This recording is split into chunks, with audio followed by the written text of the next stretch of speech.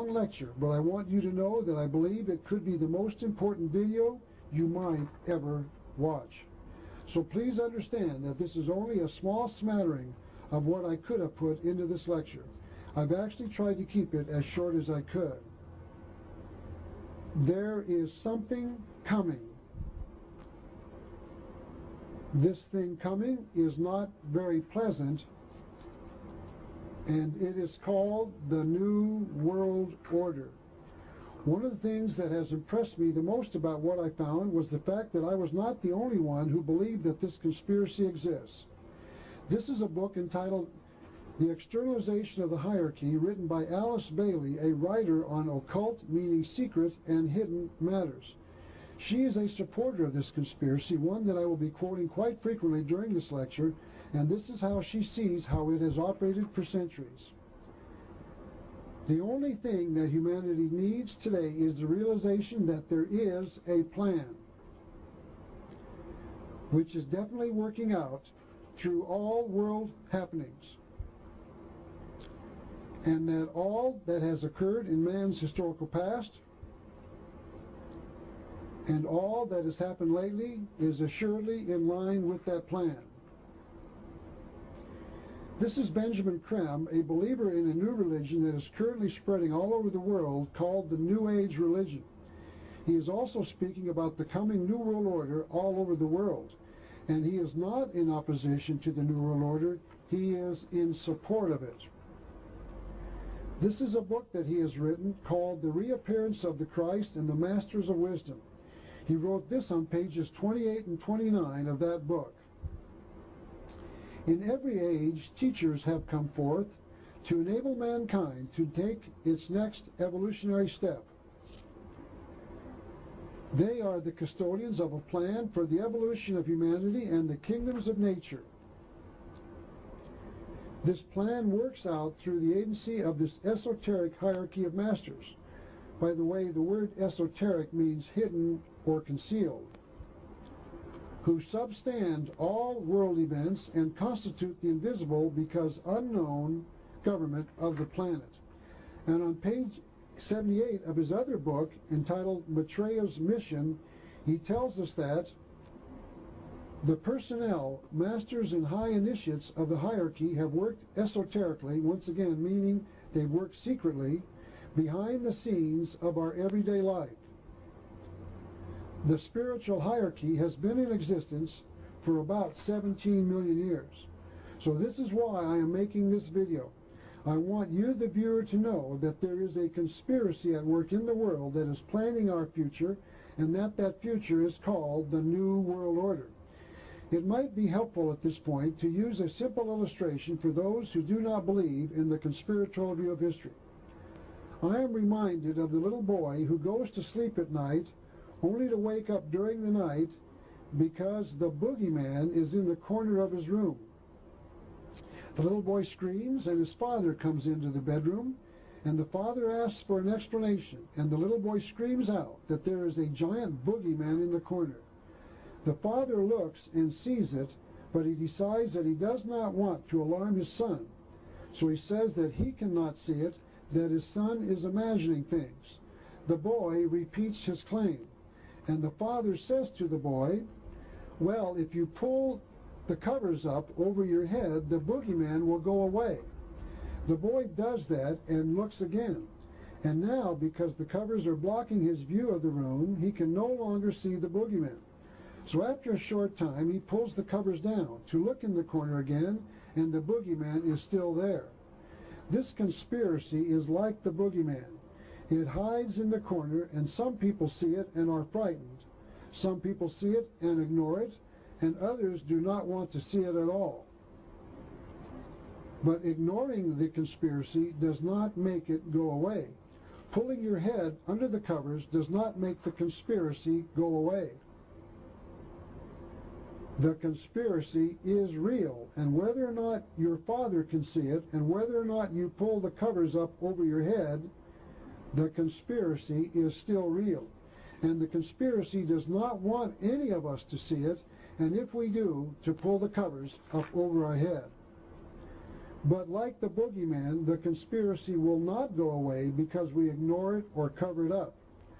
I intend on making this evidence that the conspiracy exists public so that the people of the world can prevent the future that the conspirators call the New World Order from coming into existence. I would like to explain now that when I was teaching in a community college years ago in Portland, Oregon, I had a discussion with a liberal student of mine. He told me, "You always find conspirators behind every bush." And I told him, that's because liberals are always putting bushes in front of conspirators. So today I'm going to remove some bushes from in front of some conspirators. The material I will be presenting on this video today is an expansion of the video I made in 1990 entitled The New World Order. And what I will be presenting today will be startling. And as far as I can tell, I am the only one who is in opposition saying these things. But I believe strongly that I am correct about the future plan of this conspiracy. Now I want to be honest with you and admit that this is a low-budget operation. I do not have a large budget to spend on production costs, so I'm making this video with very little money. I am sorry that the quality of the video might not be the very best, but I am hoping that you are watching it because you want to learn about the New World Order and that the quality of the video will not be the motive for your watching. Some of these slides are a little crooked, and I'm sorry for that, but that was the fault of the company that developed the slides. I want to also let you know that the research for this video has been done by me personally from materials that any of you can easily obtain. I have no foundation supporting me, no intelligence network feeding me information, and no team of highly trained experts doing my research. I am solely responsible for what you will be seeing today. I also want you to know that the books that I have taken slides of are from my personal library and are somewhat scratched or worn. I'm using my own materials, my own library copies, to let you know that I have read the book that I will be quoting from. Each slide that you will be seeing during this lecture was personally taken by me, and they might be a little dark, or the lines might not be straight, or they might not be exactly centered. But once again, I am doing the very best to present materials to you, the viewer, and have saved money by doing as much of this work myself. And my purpose is to make the cost of this video as economical as I can. So I will be presenting my 30 years of research that there is a conspiracy active in America, and that it has been involved in our affairs for centuries, and that their ultimate goal is what they have chosen to call the New World Order. Let me end this part of the lecture by discussing a simple truth. This nation was created by amateurs, and it will be saved by amateurs.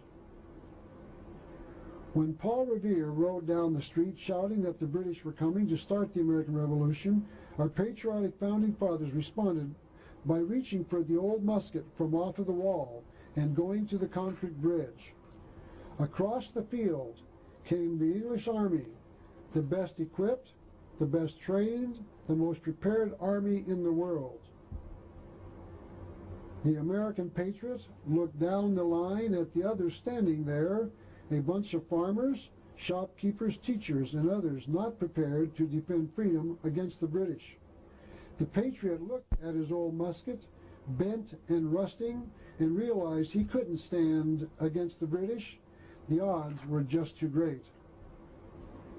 But he and the other amateurs stood. And because they stood, we have freedom in America today. This nation was founded by amateurs, and it will be saved by amateurs. So I'm asking that you understand that I too am an amateur patriot, and that this lecture is the best I can make with the limited time and money. So with that understanding, I would like to now start the lecture. I want you to know that those of us who believe in the conspiratorial view of history just got a new ally, someone that all of us know just told the world that I was right. And that ally that confirmed 30 years of my research in just a few minutes last year was President of the United States, Bill Clinton. This man just told you that there was a conspiracy in the world and that he supported it. Time magazine named Bill Clinton Man of the Year in 1992. By the way, notice the unusual way that the cover artist placed Clinton's head so that it looked like he had two horns growing out of the top of his head. The letter M there in the back. I am sure that this was just a college prank that they were cleverly playing upon the President of the United States. But Time magazine was wrong. If they had wanted to name Clinton the Man of the Year, they should have named the two men who made Clinton the President of the United States. Time was wrong. Clinton was not Man of the Year, these two men were. Most people would recognize John Kennedy as being the man on the left, but few in America will recognize the man on the right. First of all, I want to apologize to Time magazine. I made that cover myself by taking a real cover, cutting out the main picture, and substituting the pictures of the two men shown in the cover. But I wanted to make a point. These are the two men that Bill Clinton acknowledged were responsible for his involvement in politics. As Bill Clinton ran for the presidency, his past was brought out so that all could examine it. It is known that he went to Boys Nation in Washington during the summer of 1963. That was between his junior and senior years of high school. It was during that summer that young Bill Clinton met the president. This is a picture of young Clinton on the left shaking the hand of John Kennedy on the right. This picture had to be taken sometime before the summer of 1963 because President Kennedy was later assassinated in Dallas, Texas on November the 22nd, 1963. During the campaign, Mr. Clinton wrote a book with his vice presidential candidate Al Gore. That book was called Putting People First. It contains the thoughts of the two candidates and was published in an attempt to get the reading public more familiar with their stands on the campaign issues. On page 217 of the book, Mr. Clinton has recorded a transcript of his acceptance speech that he gave on the night of July the 16th, 1992, to the American people from the podium of the Democratic Convention. This would be the largest audience Mr. Clinton would ever have at one time without a commercial break, and he told the American people more than they cared to know. The transcript of that speech continues on for several more pages, and on page 231 he is quoted as saying, "As a teenager, I heard John Kennedy's summons to citizenship." So what he was saying was that he attributes his interest in politics to John Kennedy. He states that Kennedy gave him a call into politics, but the next sentence was where he told the American people more than they cared to know.